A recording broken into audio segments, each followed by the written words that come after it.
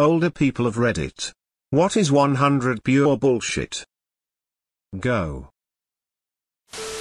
People think a lot less about us as we think they do. Giving a shit about what others think of you.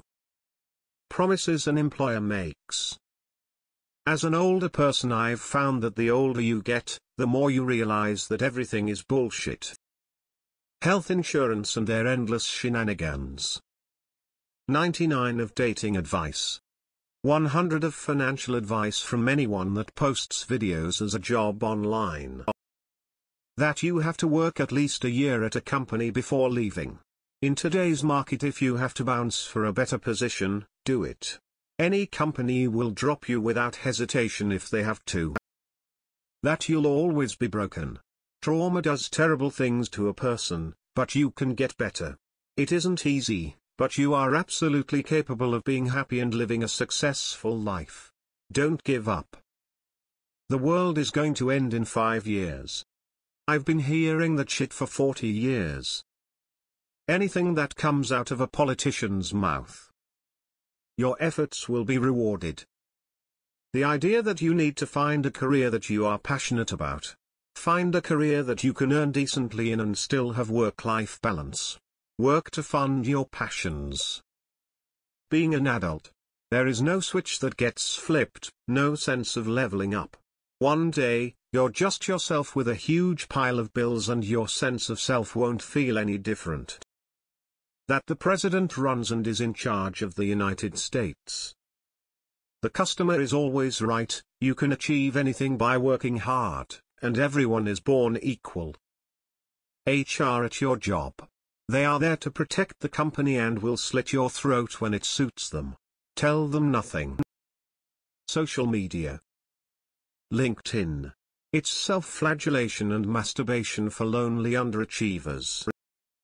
The idea that things should be fair. Things are not fair and they never will be.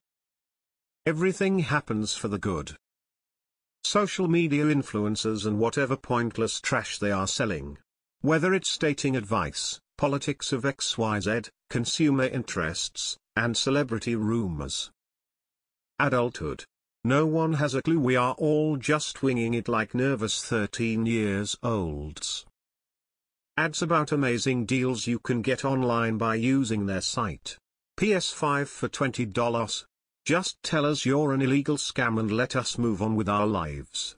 The fact that YouTube plays these scam ads constantly proves they don't give a shit. It's not you, it's me. If you work hard, you'll be able to afford a good life. Such a crock of shit. Nobody works harder than minimum wage workers for almost nothing.